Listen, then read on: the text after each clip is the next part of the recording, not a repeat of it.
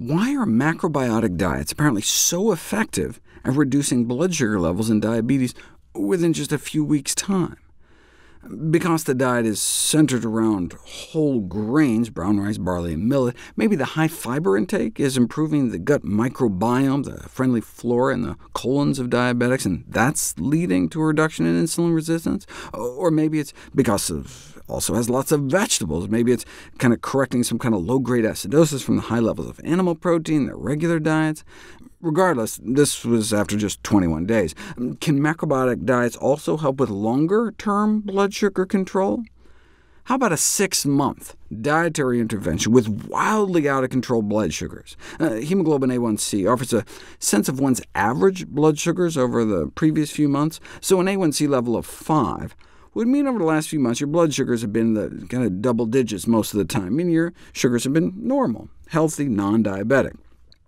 But an A1C of like 6 is pre-diabetes territory, and 6.5 can be a sign of full-blown diabetes. But under 7 is considered controlled diabetes. That's what diabetics are striving towards with pills and insulin injections, and anything over 7 is considered out-of-control diabetes.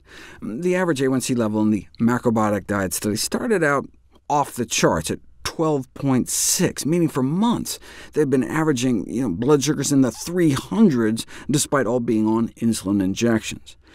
But then they were placed on the so-called MAPI-2 diet, a strictly plant-based macrobiotic-style diet centered around whole grains, vegetables, and beans, with some sesame seeds and green tea.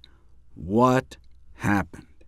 A1C levels started out with a wildly out-of-control diabetic 12.6, despite daily insulin injections, and 6 months eating that diet ended up averaging a non-diabetic 5.7.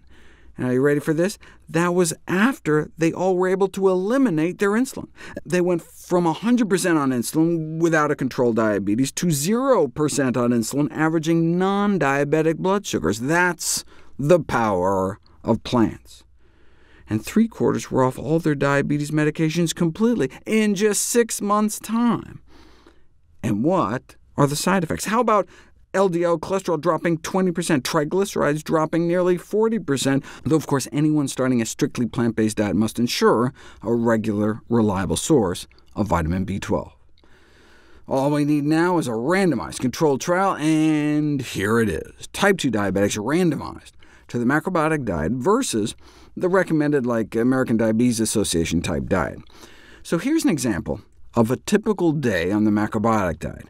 A savory whole grains cake for breakfast with green tea with brown rice sesame balls for a snack. Lunch was a vegetable millet soup and a brown rice salad with lots of vegetable sides, and adzuki beans, more whole grain snacks, and a dinner similar to lunch, vegetable barley soup, lots of vegetables, chickpeas, green tea throughout the day.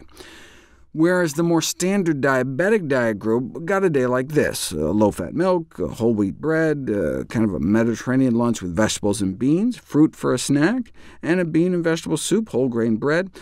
Agretti is like a green leafy vegetable, and baked fish.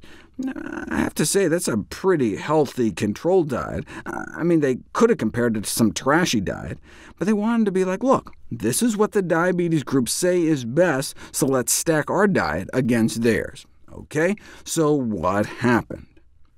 The macrobiotic diet won out on every measure of blood sugar control. Check out these numbers. They all started out with fasting blood sugars in the 120s. That's bad, but they were, after all, diabetics. Normal fasting blood sugars, like when you wake up in the morning before breakfast, should be at least down in the double digits, under 100.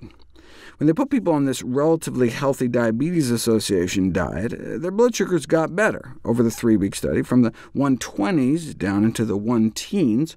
So that's like the best the official diabetes-recommended diets can do. Compare that to an isocaloric macrobiotic diet, meaning the same number of calories. This is what the macrobiotic diet did, better within days, and hitting normal fasting blood sugars within a week. 100% of those on the macrobiotic diet got down to at least under 110, whereas less than half of those on the diabetes diet did.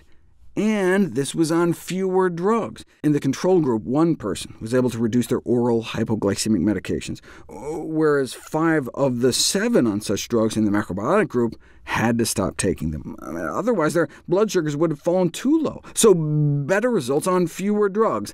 That's the power of a really healthy diet.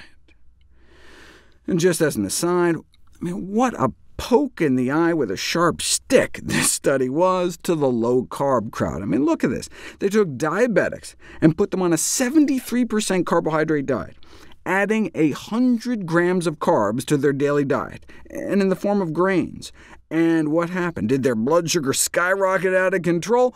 No, they got better, significantly better, in a matter of days, with average fasting blood sugar starting out at 129, falling to 95, and holy moly, look at their LDL cholesterol down to 62, a nearly 48% drop in 3 weeks.